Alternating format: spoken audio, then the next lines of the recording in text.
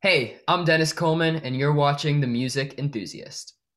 Sarah from the Music Enthusiast, and today I'm here with Dennis Coleman. How are you? I'm great. Thank you so much for having me today. It's a pleasure.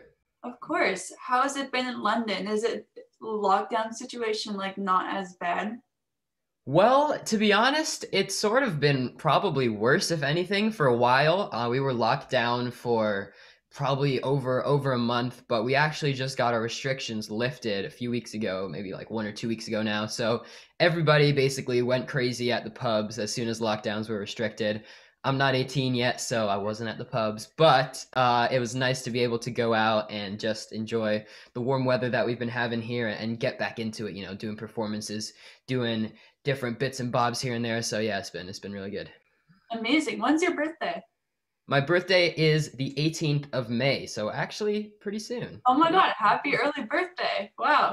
so much. Thank you. No problem. So I know you're playing a virtual show with Harvey very soon. So how are you feeling about that? I am literally so beyond excited. It's at this venue called the Royal Albert Hall, which is this sort of really iconic music venue in London. And funny story, before I went into pop music, before I became a singer, songwriter, doing all these different things I'm doing now, I actually played a lot of classical music, and I studied the violin at a place called the Royal College of Music, which is right across the road from Royal Albert Hall. So when I was there playing my violin, I was like 10, 11 years old. I looked out the window of my violin class and I'd see Royal Albert Hall. And at the time, obviously, I was all in that classical frame of mind. So I was thinking like, hey, yo, one day I'd love to go up there and play in an orchestra or something at Royal Albert Hall. And then I guess now this is sort of 6 years down the road. Being able to play it as a pop singer, play my own music is honestly just mind blown. Yeah, and it's funny how the way the world works, how like you study there and then like right across, you're gonna be performing Yeah. like so soon. Yeah. So have you been playing any virtual shows like ever? Is this your first one? This is definitely my first one to such a big audience and at such a big venue. I've done a few sort of smaller virtual performances, kind of from the studio sort of vibes, with a mic, a piano, just kind of performing it in a bit more of a low key setting for my fans. But being able to have a virtual performance on this scale is a whole new thing for me. And to be honest, filming it was quite interesting as well because I'm used to getting the input from the audience, finding people, vibing with them. And for this, I had like a couple thousand or whatever empty seats and then three dudes holding cameras that I had to look at, which was a little less, a little bit different to normal. Yes. Yeah. Again, you studied violin since like a very early age. Yeah. So how do you feel that instrument? Because like it's a more underrated instrument, I think. How do you feel like it shaped you into the artist you are today? I mean, it's shaped me in a lot of ways. On the one hand, just from a practical standpoint, it's given me a lot of understanding of music and music theory and all the different building blocks and tools that we have at our disposal to create music, which has been super helpful for creating and communicating my ideas. But it's also strangely given me a lot of insight into my voice because the violin, even though it's like a violin, is strangely similar to a voice in the way that you can bend notes and add sort of shorter notes and longer notes. And so a lot of the different techniques that I worked on the violin in terms of my musicality, the way that I would perform songs, I've started to try and apply to my vocals and, add dynamics to my vocals, add emphasis here, a little bit shorter, a little bit more spiky there, and just kind of try and play around with the different sounds and different expression that I can create with my voice. Amazing. That is so cool. I can't play any instruments. I mean, I play the ukulele, but not the Nice. violin.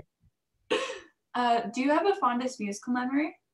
Fondest musical memory. I think that for me, what I love most when it comes to music is performing my music, performing my songs. So I definitely would have to say, playing at the O2 Arena, which is another big venue in London. About it was about 2 years ago now. I played there, and it was just a dream come true in so many ways, and it's something that I'll always remember.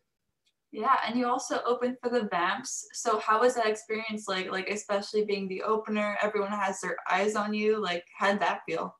That was a lot of stress in one sense. I was pretty nervous because it was the first time I'd ever performed to something that big. Before that, I'd done loads of performances to like 50 people in a little bar or whatever, 60 people at a little tiny club.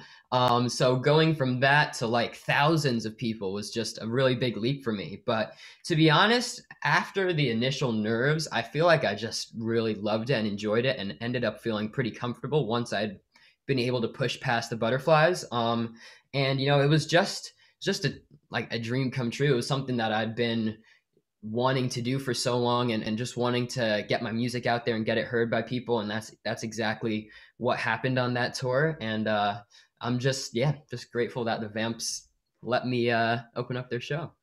Amazing, especially like at a young age. Like usually they would pick like somewhere closer to their age or something, but Yeah, it's so great that they chose you, and I think that's so amazing. yeah, it is. It's a big honor. Definitely.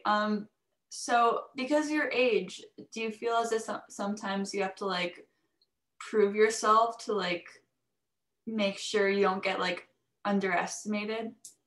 I think so to an extent.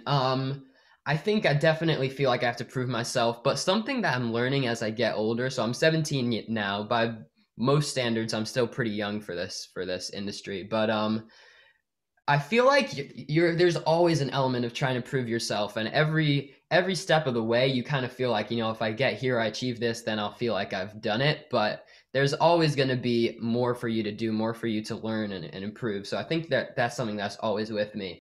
But in terms of like getting underestimated by people, I would say it happens somewhat frequently, not as bad as you might think. Most people are pretty open to my ideas and pretty happy to collaborate and work with me. But from time to time, there's someone who's like, who's this kid? What does he think he's doing? And it's kind of like, oh, that's not kind of the vibe that we want here, but we move. Yeah, and I could definitely relate. I mean, I'm 17. Mhm.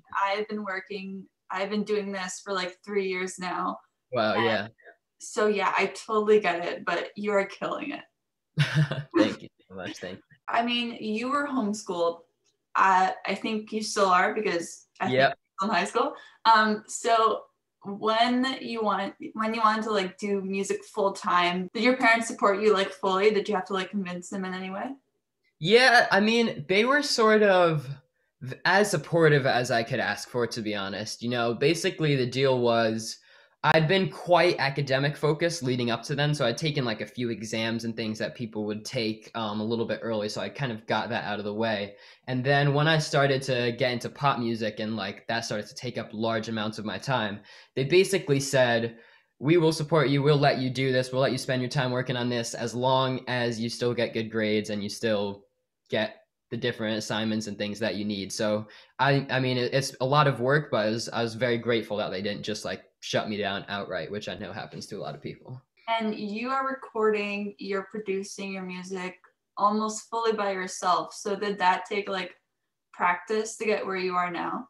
Definitely. I produced my first thing produced. I made a beat when I was like 8 years old on this thing called FL Studio, which is like this software that people use to make beats, and it sounded pretty horrible. And then I made beats like on that every now and then. Maybe I'd make one beat every like 2 or 3 weeks if I had a bit of free moments to experiment with it for the next few years. And it took a really long time for me to start to get a hang of it. But since I've been in pop music, I've been doing a lot of collaboration, and that's something which has definitely helped me to improve my own skills of production, my own skills of writing. And I like to have a collaborative environment, which was a lot more possible pre-COVID, where you could be in the room with people and watch their sort of creative flow and get inspiration from that and learn from that. So I think I've definitely incorporated a lot of the different techniques that I've learned into my own style, into my own way of production. But yeah, it's a constant learning experience, constantly refining your sound, learning new things, and just trying to improve. You're killing it again. I have to say, Tangerine is such a tune. It is so good. So much. And speaking of Tangerine, so how did you relate like a fruit to like the theme of the song?